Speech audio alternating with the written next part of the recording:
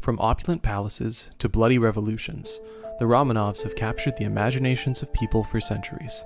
In this video, we'll be exploring the incredible history of this iconic family and revealing 5 surprising facts that you won't want to miss. The coronation of Nicholas II and Alexandra in 1896 was meant to be a joyous occasion, but the subsequent public celebrations at Khodynka Field turned into a disaster. The tragedy occurred a few days after the coronation, during the public festivities that were held to celebrate the event. The day began with a procession to Moscow's Khodynka Field, where gifts were scheduled to be distributed to the large crowd. The field was a poor choice of venue for the event. It was a large, open space surrounded by deep ditches and full of holes, making it easy to stumble and fall. The authorities had not made adequate preparations for the large crowds that were expected to attend the event, and they had not taken into account the fact that many people would be arriving from out of town and would be unfamiliar with the area. During the celebration, rumors of a shortage of free egg biscuits, sausages, and commemorative mugs led to a stampede. It was a chaotic and terrifying scene in which over 1,300 people were trampled to death and thousands more were injured. Despite the tragedy, the celebration continued as planned, with a lavish banquet and ball in the Kremlin. However, many attendees were shaken by the events of the day. Nicholas was reportedly deeply upset upon learning about the tragedy, and along with Alexandra, promised compensation to those who were affected by the stampede. Nevertheless, the disaster at Khodynka Field became a symbol of the Tsar's disconnect from his people and his inability to understand their needs. It was a foreshadowing of the challenges that Nicholas would face during his reign, including widespread poverty, political unrest, and the rise of revolutionary movements.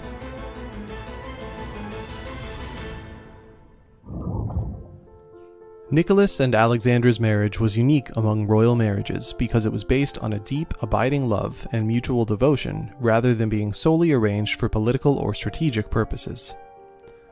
They first met in 1884 at the wedding of Alexandra's older sister, Princess Elizabeth, and Nicholas's uncle, Grand Duke Sergei Alexandrovich.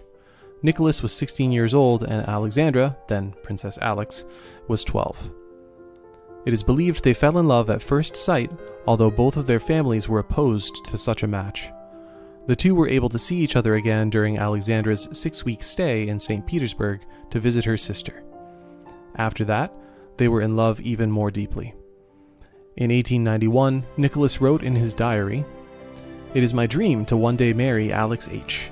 I have loved her for a long time, but more deeply and strongly since 1889, when she spent 6 weeks in Petersburg.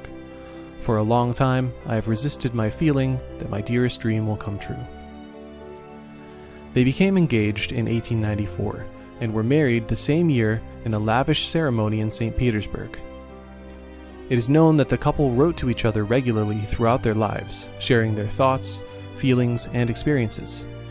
The letters were filled with heartfelt expressions of love and care, as well as the use of affectionate nicknames such as Darling Sonny, Sweetest Treasure, Precious Wifey, and My Very Life. It's clear that Nicholas and Alexandra's love story was truly remarkable, and their letters show just how deep and sincere their affection for each other was.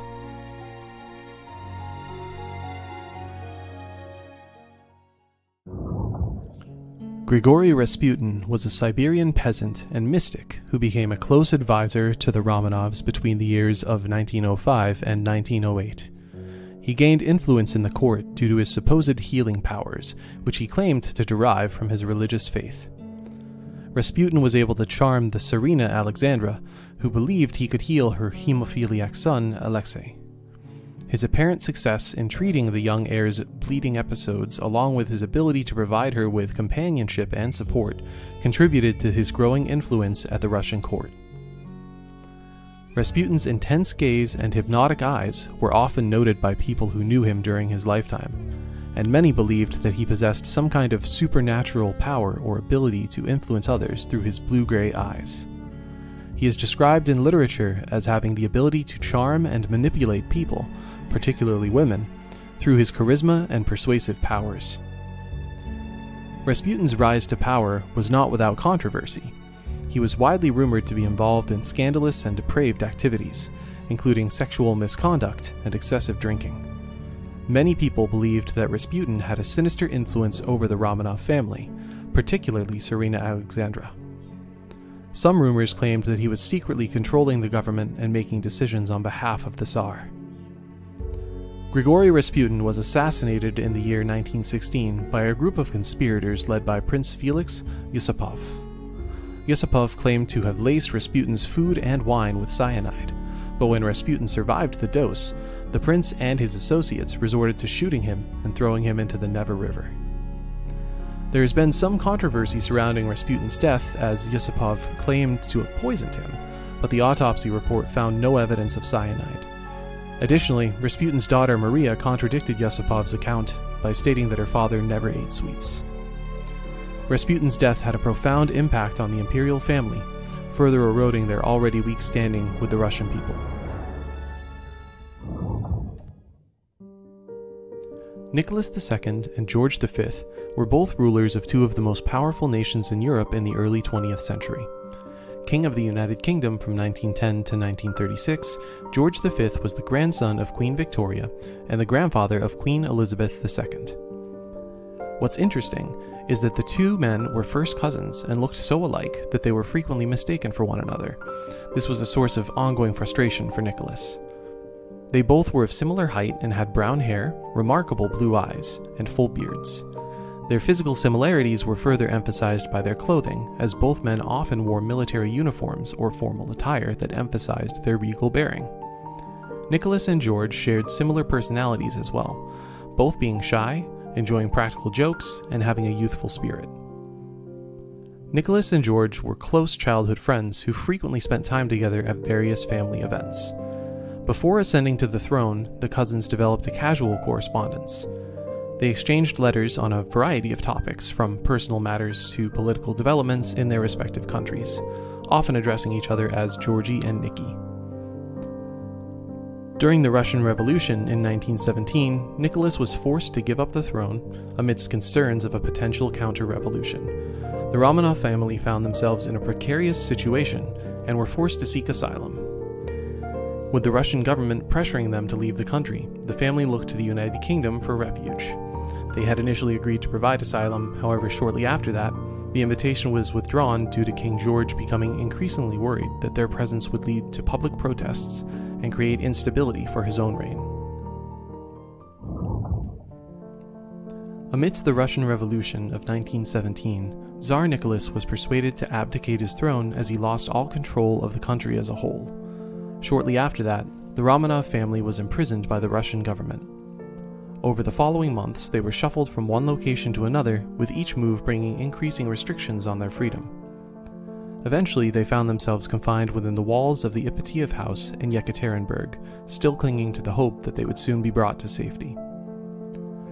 With their windows painted over and the house barricaded, the family and their servants who had come along with them were effectively cut off from the outside world. They were allowed a brief venture into the garden each day, where they were constantly watched and monitored by their captors. The family was subjected to a relentless campaign of mental torture. In the early morning of July 16, 1918, the family and their servants were asked to gather their belongings and led to the basement of the house.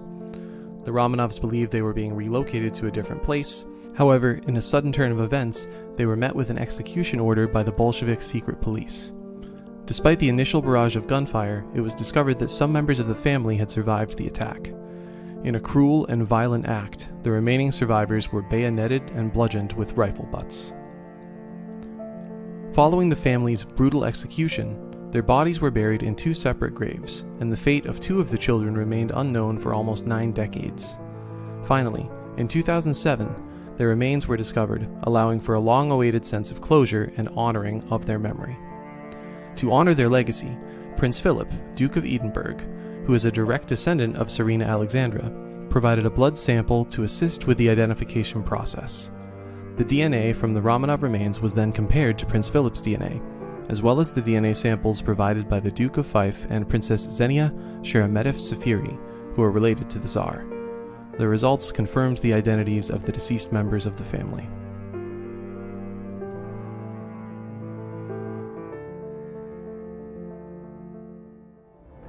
Thanks for joining us on this exploration of the Romanov dynasty. We hope you learned something new today.